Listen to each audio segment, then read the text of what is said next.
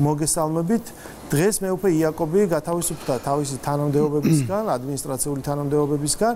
ხომ არ ფიქრობთ, რომ ეს საკმარისი არ არის, როგორ შეაფასებდით და რამდენად ადეკვატურია ეს რეაქცია? იგი კვლავ დარჩება მღვდელმთავრად და იგი კვლავ დარჩება წმინდა სინოდის წევრად. მოგესალმებით, მივესალმებით თქვენს ტელემაყურებლებს. ჩვენ ვნახეთ დღეს, რომ მეუფე იაკობმა თავისივე საქციელი თვითონვე შეაფასა, მან შენდობად ხოვა მაყურებელს თავისი ლექსიკისთვის და ამავე დროს თავისი ნები დაწერა განცხადება და ორივე თანამდებობა დატოვა. გაგრძელდება თუ არა მეუფე იაკობის ირგვლივ საუბრები, ეს არის გადასაწყვეტი მღვდელმთავრების, მე პროგნოზებისგან თავს შევიკავებ, მაგრამ მოიწვევენ სინოდის ხდომას და აუცილებლად ეს საკითხიც იქნება დაყენებული სხვა საკითხებთან ერთად, რამდენად ადეკვატურია მეუფე იაკობის თანამდებობიდან წასვლა იმისა თუ რა სკანდალური განცხადებებიც მან გააკეთა. მამა ალექსანდრე, ჩვენ გვყავს სხვადასხვა მღვდელმთავრები, რომლებიც მაგალითად პენსიაში გავიდნენ. ამ შემთხვევაში ჩვენ ვერ განვიხილავთ, ხო გესმით, მხოლოდ დღევანდელ და გუშინდელ ინციდენტს.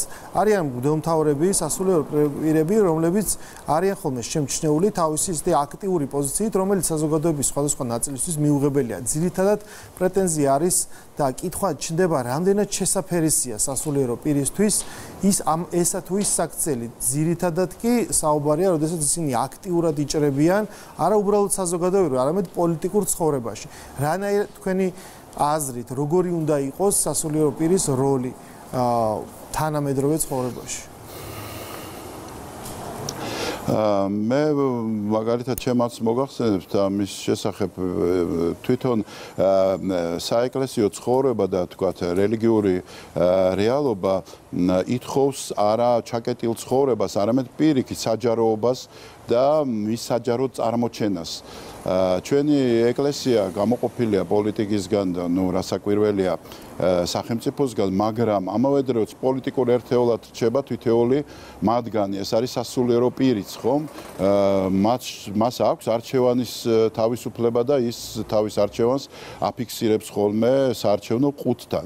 მაგრამ ამავე დროს მას გააჩნია მრევლი, ყავს თანამოაზრეები და ხშირ შემთხვევაში სასულიერო პირისთვის რთულია რომ თავი შეიკავოს და თავის სიმპათიები ან ანტიპათიები არ გამოხატოს.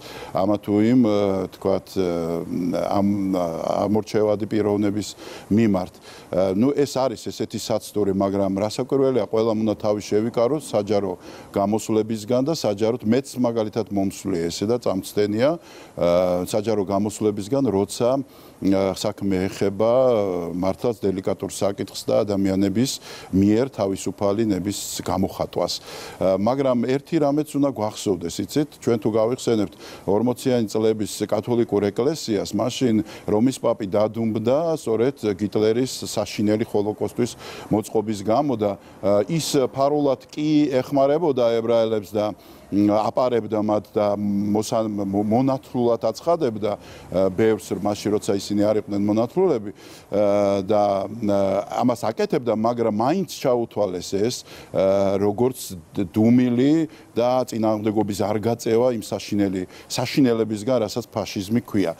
ამიტომ რაღაც დღეს ფაშიზმი არ არის სახელმწიფოში და რასაკვირველია, მასთან მიახლოებულიც არაფერი არ არის მსგავსი, მაგრამ ალბათ რაღაცა ზღვარი დგება ხოლმე ადამიანის ცხოვრებაში, რაღაც დიდი კატაკლიზმებია, სადღაც შეიძლება რომ ეკლესიურმა ერთობამ დააფიქსიროს თავისი აზრი, ყოველ შემთხვევაში რეჟიმის მიმართ, თუ ეს იქნება ისეთივე ადეკვატური დონის, როგორც იყო ჰოლოკოსტი და ფაშიზმი ევროპაში. მამა ალექსანდრე, ან კომუნიზმი საბჭოთა კავშირში. მე გეთანხმებით და იმაშია, რომ კი რა თქმა უნდა სასულიერო პირის ჩვეულებრივი მოქალაქეა და მანაც შეიძლება პოზიცია გამოხატოს, მაგრამ ეს მით უფრო აყენებს მათ, როგორც კი ისინი გამოდიან თქვა თავის ტაძრის ფარგლებიდან და სააშკარაოზე, მით უფრო აყენებს მათ იმ გარკვეული ზნეობრივი და მორალური ვალდებულებების ხელისუფლების ქვეშ. ხო, რაც ისედაც იგულისხმება, ანუ ადამიანების შემდეგ მათ უკვე როგორც ღიად საჯარო ფიგურებს განსჯიან მისი უკვე ქცევის მიხედვით, როდესაც სხვადასხვა ვიწრო, ეს ხო არ არის დიდი მასშტაბის მოვლენები, ვიწრო პოლიტიკურ საკითხებზე ისინი შედიან გარკვეულ აქტივისტურ საქმიანობაში და შემდეგ ეს დიდი ხნის განმავლობაში მედიაში ჯერდება ინფორმაცია მათი მოსაზრებების შესახებ. მე მივდივართ იქამდე, რაც მოვიდა მეუფე ნიკოლოს, როდესაც უკაცრავად მეუფე იაკობს, როდესაც იგი სრულიად რაღაც არაფხიზელ მდგომარეობაში პრაქტიკულად გამოიჭირა მედიამ და ეხა სერიოზულად მიდის გარჩევა მისი იმ განცხადებების, რომელსაც ვერც აყალიბებს წესიერად და რაც თავარია ურთიერთ გამომრიცხავია. ამ კუთხით როგორ ფიქრობთ და დავასრულოთ ჩვენი ჩართვა, როგორ ფიქრობთ, რამდენად როგორი უნდა იყოს საპატრიარქოს როლი, იქნებ ჯობია რომ გამოკვეთილი იყოს რაღაც პირთა წრე, ვისაც ექნება ეს ღიად საუბრის საშუალება. იცით რა არის, მეც გეთანხმებით, რომ ესე ყოველ ფეხის ნაბიჯზე და ყოველ არჩევნებზე და ამა თუ იმ პარტიის მხარდაჭერა ღიად ეს არის სრულიად წარმოუდგენელი.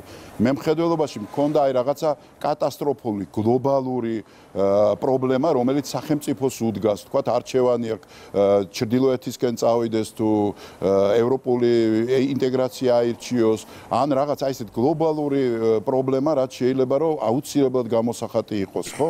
მაგრამ ესე კერძო შემთხვევები რასაკვირველია პასუხისგებლობა როგორ უნდა გაინაწილო კონკრეტული პარტიის მხარდაჭერით, იმიტომ რომ ის პარტია ხედავთ რომ როგორც რომელი პარტია მოდის თავის დანაპირების 80%-ს ვერ ასრულებს და შენი მხარდაჭერით გამოვა რომ შენც თანამონაწილე ხარ იმ ტყუილისა, რომელსაც იმ დანაპირებებისა, რომელსაც ისპირდებოდა და რასაკვირველია ეს უნდა იყოს გამიჯნული. თან პიროვნულადაც ჩვენ მოძღვრები ვართ ყველასი პოზიციისაც და ოპოზიციისაც და დაჩაგრულისაც და დამჩაგვრელისაც რა. ამიტომ ჩვენი ადეკვატური პასუხი ყოველთვის უნდა იყოს ნეიტრალური და დახმარების საშუალება, რომ ჩვენი სახელმწიფო კიდევ უფრო უკეთესად განვითარდეს. რაც უფრო ნაკლებად ჩაერევა, თქვათ, ამ პოლიტიკურ საკითხებში, თქვათ, მოძღვარი სამ საქმეში და ხელს გააფათურებს, მით უფრო კარგი იქნება და მით უფრო თავისუფალი იქნება თავის მრევლი. ეს საცდური არსებობს, იმიტომ რომ მრევლი რაღაც რატომღაც, იცით რა არის, შეხურებს მოძღვარს და ყველაფერს ითხოვს, რომ მოძღვარმა გადაუწყვიტოს და კარგი მოძღვარი ის არის, ვინც თავისგან ანთავისუფლებს მრევლს. და ის მხოლოდ და მხოლოდ ქრისტეს ცნებებით აცხოვრებს და ცდილობს, რომ ქრისტეს დაუკავშიროს და არა კონკრეტულ პარტიას ან თავის იდეებს, ან თავის მოსაზრებებს, ან თავის პიროვნებას. გასაგებია. დიდი მადლობა მამა ალექსანდრე ჩართვისთვის.